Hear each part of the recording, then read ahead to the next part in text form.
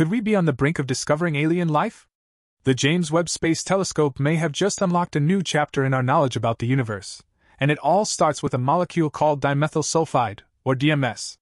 Recently, scientists made a groundbreaking observation of the exoplanet K2-18b, located about 120 light-years away.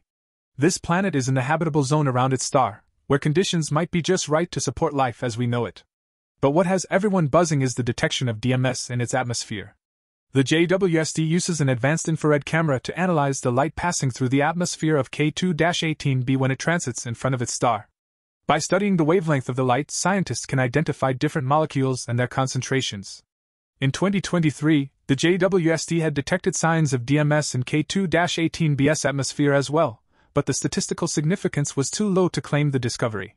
Now, with improved data, we're seeing even clearer signs of DMS, to the point where the chance of the observation being a coincidence having been reduced to only 0.3%. Now, you might be wondering, why is DMS so special? On Earth, DMS is produced only by living organisms, particularly phytoplankton. As no non-living mechanism is known to produce DMS, its presence on K2-18b raises tantalizing questions about the potential for life there. Imagine what it would mean if we found life beyond Earth. It's not just a scientific discovery, it's a profound shift in our understanding of our place in the universe.